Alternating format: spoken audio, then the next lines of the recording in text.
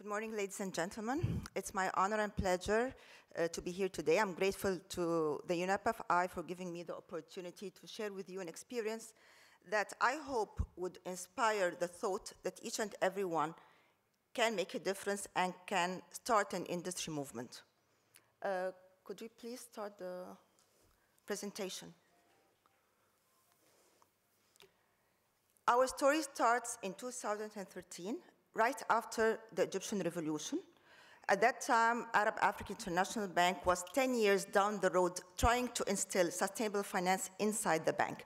We reached a point whereby we thought it compelling to share our experience with our peers to trigger an industry movement towards sustainable finance to achieve the sustainable development of the country. At that point, we were focused on the evolution of finance to achieve the evolution of humanity. But then we had to think and reflect and ask ourselves, did our economic and financial systems, in essence, improve the quality of humanity? That was our question. It has been 100 years since our financial systems have relentlessly been pursuing material growth. 30 years since the concept of sustainable development has been launched. Over 20 years, we have been advocating sustainable finance. Let's see how, oh, I don't have the switcher. Could you please turn the slide, please? Sorry. Let's visualize this Salvador Dali inspired picture. This is how our world looks like today after 100 years pursuing material growth. We have aging political economic systems, we have a financial crisis, we have economic crisis, we have an environmental crisis, and we have social protests and riots of inequality overtaking the whole world.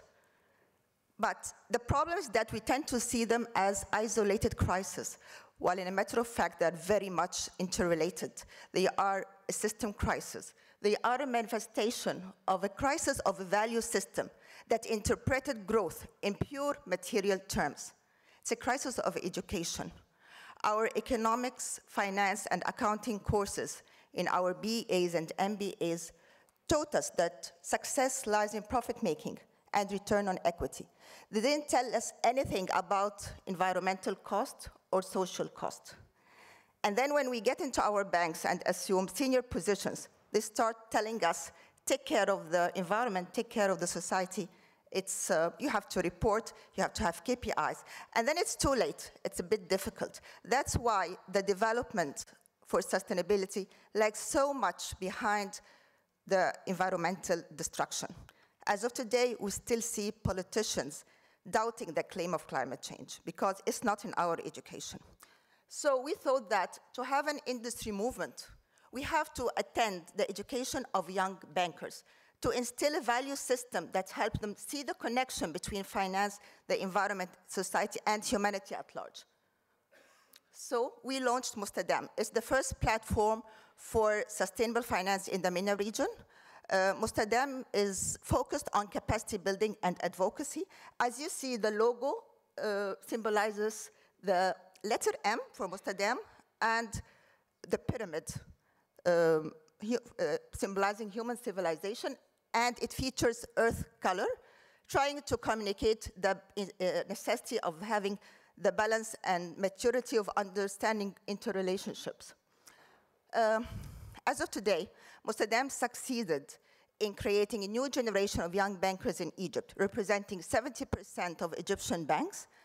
They have been certified in sustainable finance and ushered an industry movement that started from the young generation who can see the connection between finance, the environment, and society, and possibly can change the world. I'll show you a small video.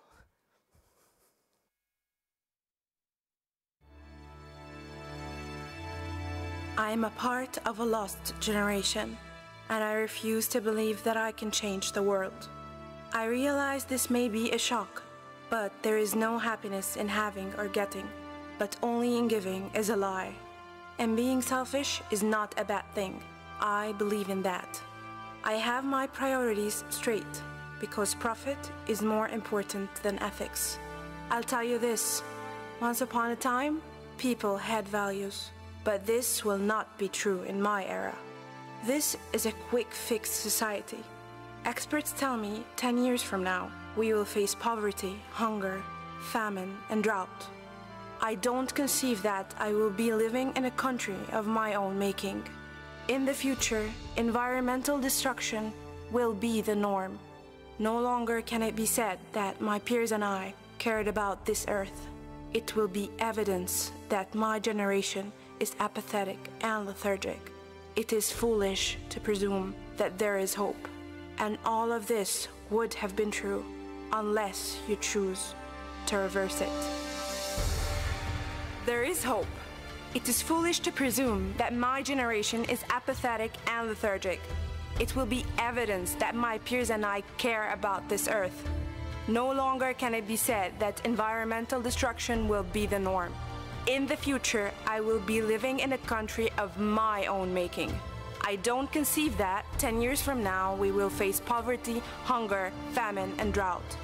Experts tell me this is a quick fix society, but this will not be true in my era. People had values once upon a time. I'll tell you this, ethics is more important than profit. I have my priorities straight, because I believe that being selfish is not a bad thing, is a lie. And there is no happiness in having or getting, but only in giving. I realize this may be a shock, but I can change the world. I refuse to be a part of a lost generation. So it's education, sustainability education, and we believe we can change the world. Thank you so much.